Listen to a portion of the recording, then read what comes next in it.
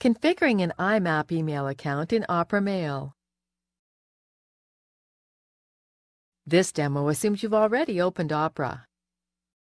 Click on the Opera icon to access your mail accounts. Click Mail and Chat Accounts.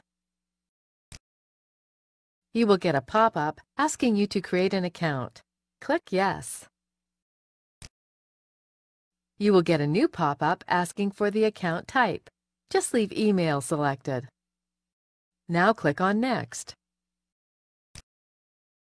Now type your real name. Type your email address.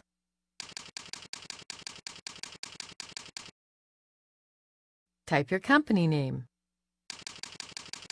Click on Next to continue. Type your username, which should be your full email address. For example, username@domain.com. Type your password here.